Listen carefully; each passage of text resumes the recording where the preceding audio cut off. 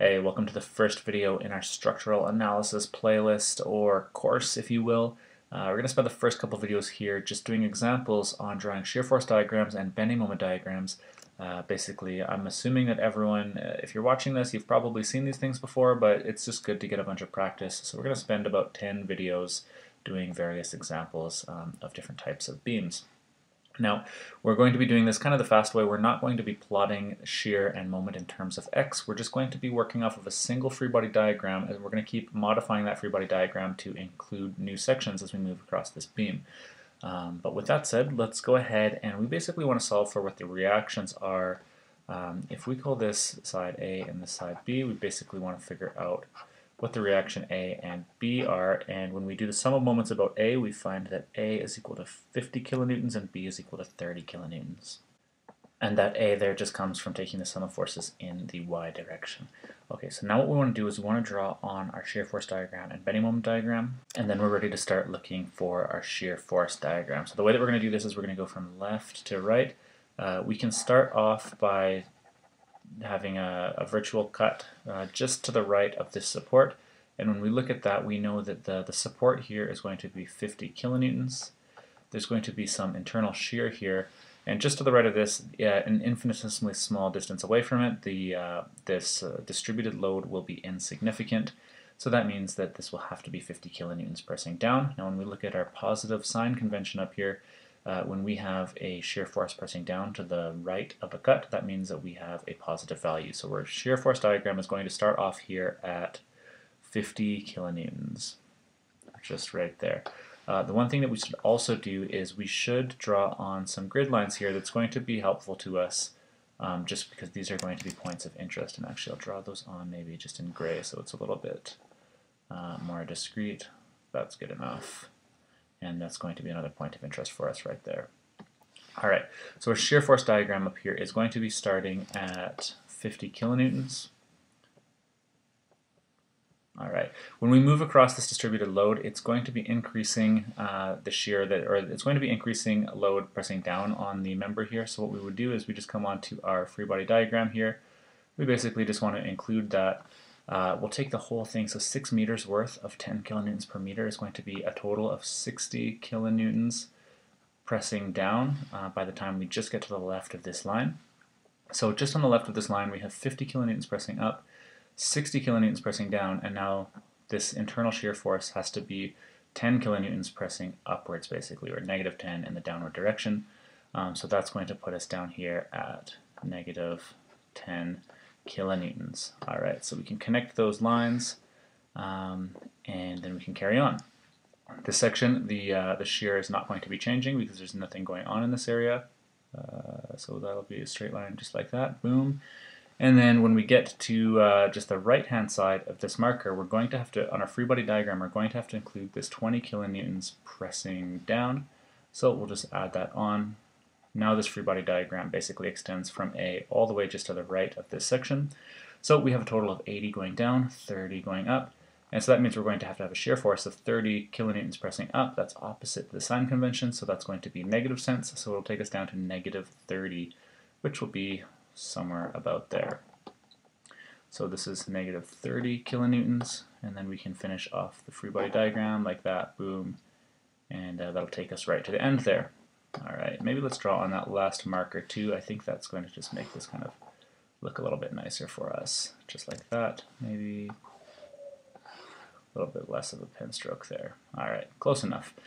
One thing you want to do at this stage is you want to make sure that where we're ending with shear makes sense. So if we consider the free body diagram from the other side, if we section just to the left of that support, we're going to have 30 kilonewtons pressing up from that reaction force, and we'll have some shear force. Now that's going to have to be 30 kilonewtons pressing down in this region, and when we look at the left hand side of a cut, positive is in the upward direction, so that's going to be the negative, so it'll be negative 30 kilonewtons, and when we look at that, that's exactly what we're saying for our shear force right at the end there is negative 30 kilonewtons.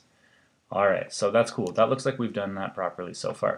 Now for the bending moment diagrams, if you remember from previous courses that we've worked on, where we have areas of the shear force diagram that are in the positive side of the axes, that's going to give us, basically we'll take the area of that, and that will be the change in magnitude of our bending moment diagram in the positive direction.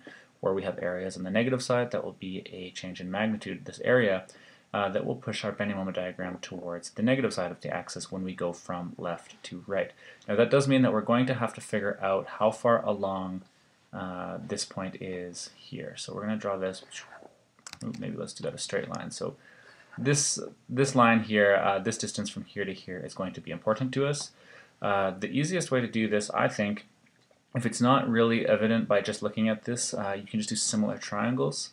So in this case, we have, for this triangle, we have 50, let's call this distance x, basically, from there to there.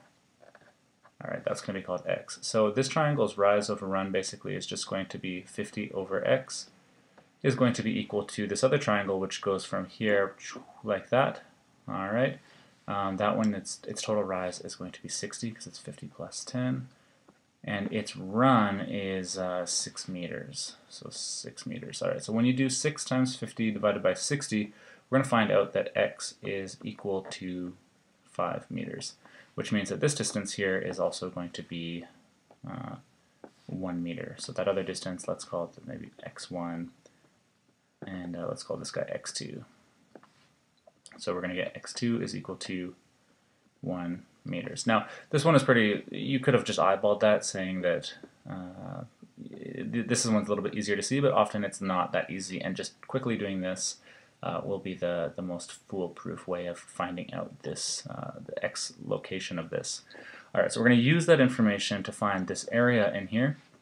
So the area of this triangle, that's going to be 1/2 base times height, which is equal to 1/2. The base is 5, the height is 50, and 1/2 times 5 times 50 is going to be equal to 125. So that is we know that this is a beam that has to be, has a bending moment of 0 at the end, because it's not a rigid connection. These pins can't build up any internal bending moment like that. So the beam starts at 0 and ends at 0. And in this first section, from 0 to x equals 5, the increase in magnitude is going to be this area, which is 125. And these are in units of kilonewton meters, and up here these were units of kilonewtons. Cool. So where we also have, if you remember from the Mechanics of Materials playlist that we did, where we have a shear force diagram that is, or maybe that video actually showed up in statics, I can't remember. Anyways, where you have a shear force diagram, sections of the diagram where this line is not horizontal, where it's sloped, we're going to be getting a parabolic shape in our bending moment diagram. So it's going to look something like that.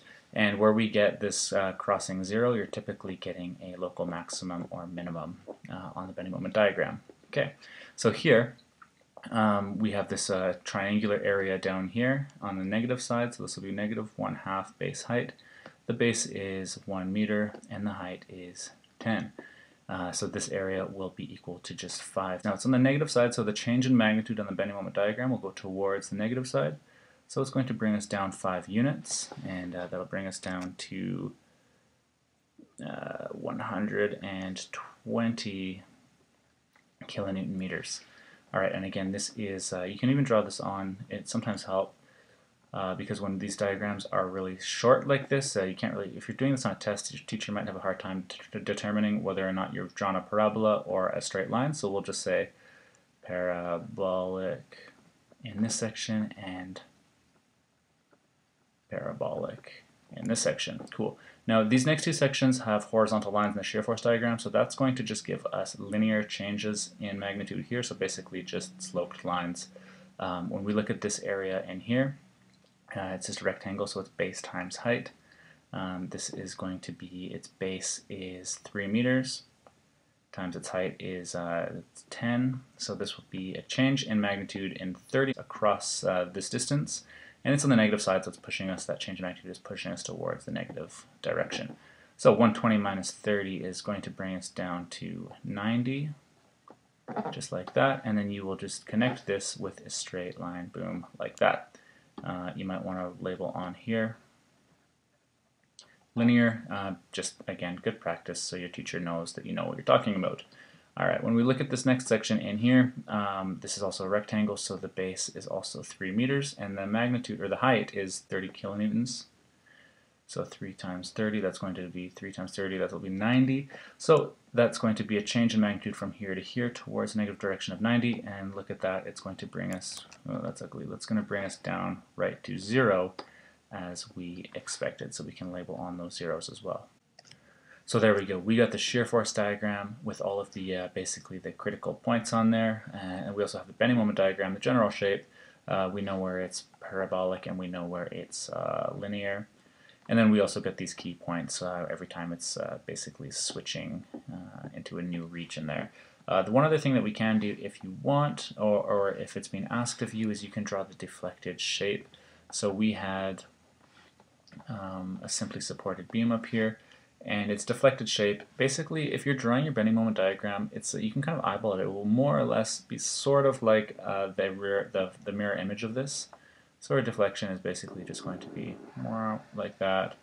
It's just going to sag down. It's probably sagging a little more to the left, but sometimes your teacher will just ask you to draw the general shape, and this would be basically sufficient and enough to say, yeah, I get that when we load a beam with stuff pressing down on the top like this, it's basically going to sag down a little bit. Sometimes when we have overhanging beams, though, it's like a little bit less intuitive, but as long as you'll be able to use the bending moment diagram and some information that we get in more complicated problems to basically just show that you kind of understand the way that these beams are bending.